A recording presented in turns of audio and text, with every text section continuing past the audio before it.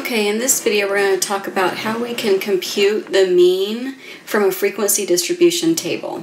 So over here on the right I have my raw scores, right?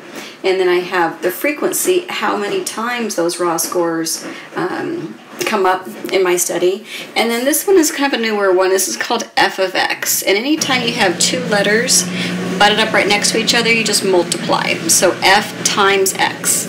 Right, so the first one is 10, right, that's a raw score of 10, and then you have 10 times 1, so you're going to have 10, and then 9 times 2, you'll have 18, and then 8 times 24, or 4, you have 24, 7 times 0 is still 0, and then 6 times 1 is 1. Now again, this sum right here just means add them up. So sum of f is 1 plus 2 plus 4 plus 1, so sum of f is 8.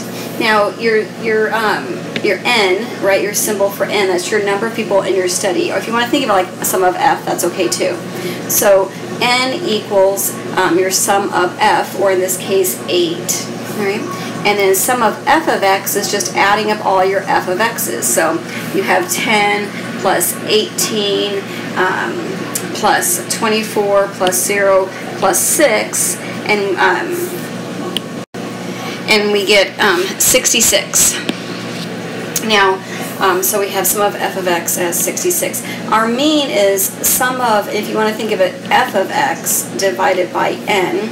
So sum of f of x would be 66 divided by 8, right? And so our mean for this frequency distribution table is 8.25. You don't hear the term sum of f of x a lot in statistics classes or statistics books.